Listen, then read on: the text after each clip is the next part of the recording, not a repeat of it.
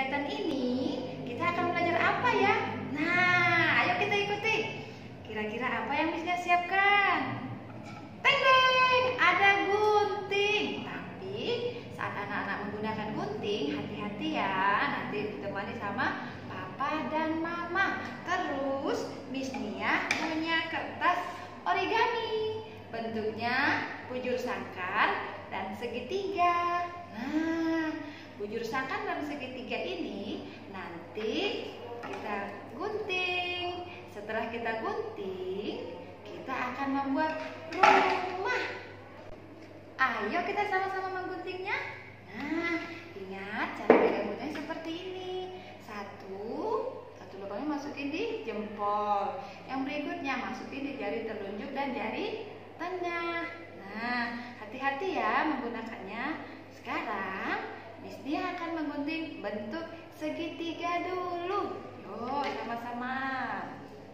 Pelan-pelan ya, hati-hati supaya tangannya tidak terpotong.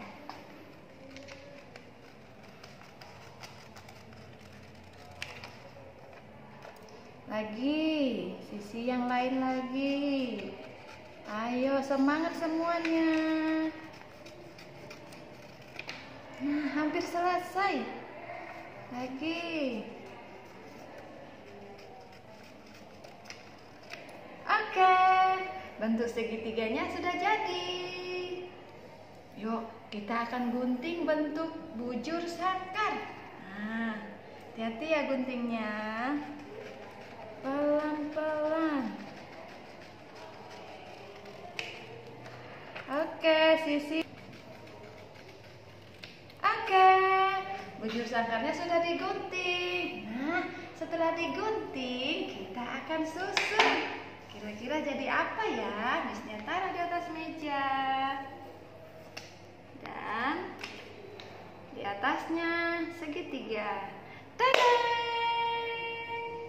Jadilah rumah. Oke, sekarang Miss-nya balik. Nah, tadang! Ini atapnya, ini rumahnya. Oke.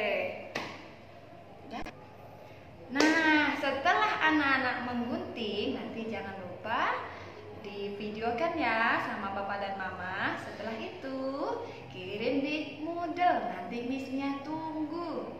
Nah, sebelum melakukan kegiatan menggunting ini, nanti minta tolong Papa dan Mama buat dulu bentuk segitiga dan bujur sangkar di kertas origami ya. Oke, terima kasih. Dadah.